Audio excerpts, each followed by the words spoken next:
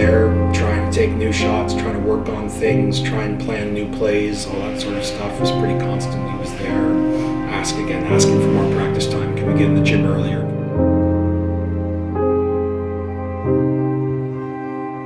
Skaters with the Jamil Abiad, and what a role he played in that game is he didn't see any action until overtime where he was called upon for a huge three. I'm very grateful to have found my passion. I feel like everybody has a skill that they, once they find and tap into, the sky's the limit for them.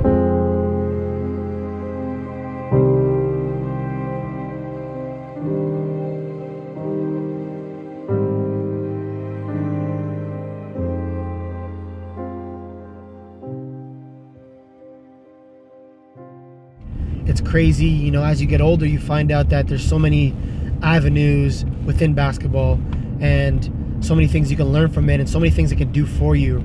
As a young kid, someone had told me once, use basketball, don't let basketball use you.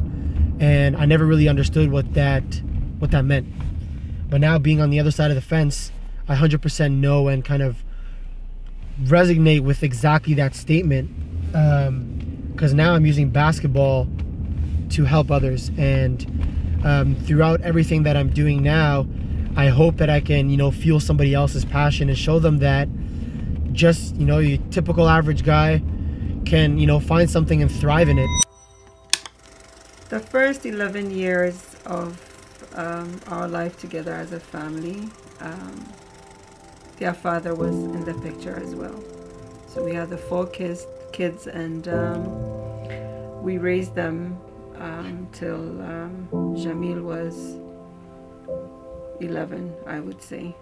And from that time on, I have been raising my boys till today. I think my kids raised me. As a parent, you learn a lot by raising your kids. They teach you all sort of stuff. They teach you patience, tolerance, love, compassion, and everything. So I would say, yes, I was there to raise my children, but I think they raised me and shaped me to become the person I am today. So I've learned a lot of things during or raising my children. Yeah. We all have a gift, and we just need to tap into it or to find it. And Jamil's was sports. He lives and eats and breathes sport. I remember one of his brothers said, Jamil is the happiest person, or will be the happiest person if he had just his ball and his dog. He doesn't need anything else in this life,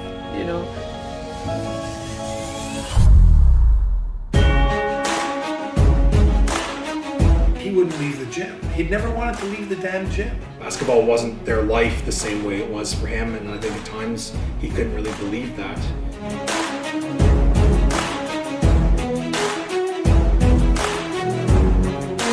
Like, he'd be there 20 minutes before I got there, and then that was what we argued about. Really, it wasn't a lot of strategy we argued, like, Jamil, get out of the damn gym.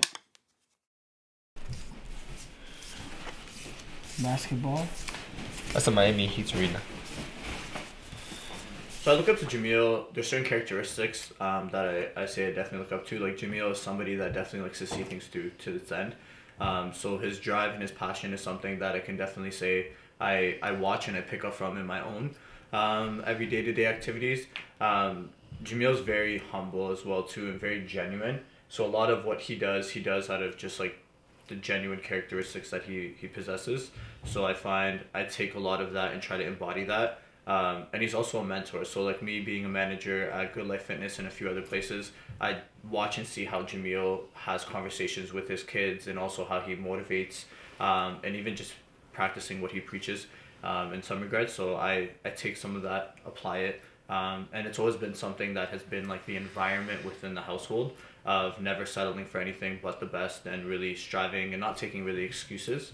So because of that environment in the house, I would say it's something that carries me through my every day-to-day activity, whether it just be even my own personal workouts or anything like that. It's just like trying to strive for whatever it is the best of my ability.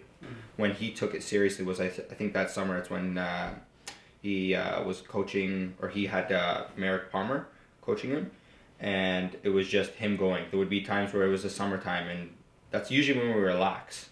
I'd be inside gaming or whatever. The occasional time we'd all go out and play or whatever, just be kids, right? But then there would be that time where it was actually training. You'd have pylons, there'd be, you know, drills going on. We never really did any of that growing up. It was like, okay, like I said, we had our practices. But that's when I think, I forget how old he was, but that was the time, that specific summer, when it was, okay, I'm focusing on this one specific thing. Like I said, we were naturally okay in a lot of the sports or whatever we were trying in, but there was that then laser focus, okay, I'm going to be training in basketball, and that's what I'm going to be doing. So for him, as those drills, it'd be hours on an end, and then there would be sometimes where I get on the bike and then I go down and I see him kind of training with Merrick or whatever, and then Merrick would leave or whatever, and he'd still be training. He'd have a basketball, he'd be shooting kind of in the air, whatever, working on form, stuff like that. So I would say it was that specific summer when it was, okay, you know what, yeah, I play all sports, but this is when I'm going to play basketball. And as soon as basketball was the kind of focus, then it was, okay, you know, there's that plan A and there's that plan B, and then, you know, if you have plan B, it distracts from plan A, I'm just going to play basketball. And that's when it just kind of I've been on top for a while. Now I chip it to the moon. Fast car make go vroom vroom. Take it to the boom. Jamil competed as hard as possible, didn't back down, and he just you know, certainly showed no fear. Side new Maybach, quick butter jelly. I'm sliding in the road, sliding in the lamb, sliding in the beam. Been working on my confidence and respect. I get a lot of it. And then he finally got subbed in, and he hit, I think, 3 back-to-back threes. And I lost my mind, you know, because I was like, what the heck, you know, why isn't he in? And I was on the sideline, I was shaking some signs, and I was like so kind of happy and sad at the same time. So that was one of the most memorable moments I had, seeing the product, you know, of all the hard work finally come to fruition, but in a like a difficult situation. So that was one of the moments that kind of stuck out in my mind. Now I chip it to the moon. Fast car make go vroom vroom. Take it to the boom boom boom. I'm a visionary. I got the niggas scared. Bought a big patty with a brand new wrist setting. I was able to go to Lebanon and start my pro career. Going to Lebanon now as a professional basketball player, again, a new environment, a new place, and again, new struggles. I'd be lying if I said that I never went through any struggles, because I think in order for you to succeed, to get better, and to move on, you know, you're going to go through a lot of struggles and failures, and you know, have your back against the wall. Part of me wanted to quit basketball, cold cut. Me and the coach never really saw eye to eye for a few reasons.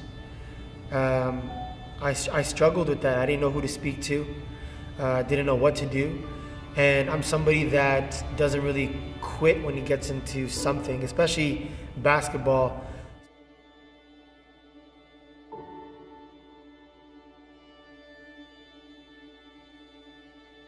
Going into my senior year at university, I felt like I was now in a place where I belonged, right? I've put in the time, I've put in the work, I've showed not just the coaches, but my teammates and everybody else around that I belong here. And it was almost the same thing again. So I kind of dealt with this thing throughout my university career of not being able to fulfill what I thought could have been a good university career, right? I mean, everybody kind of starts off slow, just because it's a new environment, a new level of basketball. Regardless of everything that took place in my university career, still make it to becoming a professional basketball player. You know, I'm super excited, signed my first contract, I head to Lebanon, and I initially was going there as an import. They initially thought that I had my citizenship, my papers, to say that I was Lebanese, even though I don't. So when I got there, everything was going smoothly. I was playing, I was doing very, very well when I got there. And season was starting to come, so we had to start the whole signing process and registration of players. And it's not until then that the club that I was playing for realized that I actually didn't have my papers. When my dad immigrated here to Canada, he didn't go back to Lebanon again. He never registered my brothers and I as, I guess citizens back in Lebanon. So it's something that I had to do on my own or come back to Canada because the team had already signed the maximum number of imports. So here we go, another struggle, another situation where I'm like, am I ever gonna catch a break? I just wanna play basketball and just do what I love to the best of my abilities. So my first year there, 3 months in, I had to now sit. I was able to obviously practice, go to all the games, travel with the teams, but I wasn't able to play anymore. I wasn't able to play until my papers had cleared. It's not until almost about the playoffs, so now I've been sitting for about 5 months not playing when I finally got my papers. But by that time, the team had kind of already gelled, the coaches were content with what was going on. I had to kind of find my way back into the rotation when initially I was a starter when I almost got there.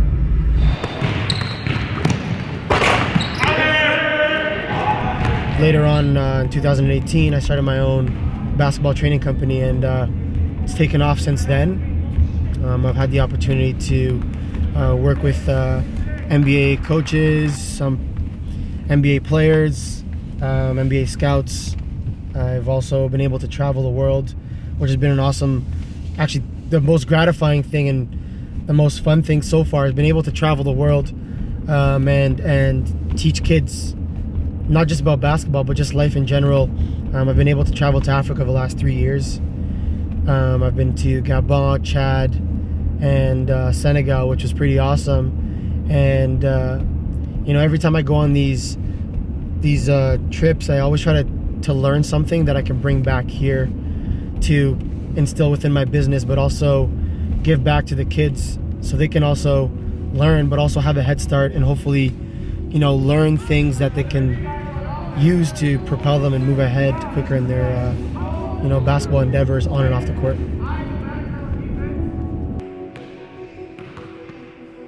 Under Armour now has been an amazing help with all my programs. My basketball organization that I started now, they pretty much give us all the gear from head to toe with team jerseys, our backpacks, shoes, hoodies, our tracksuits, everything there.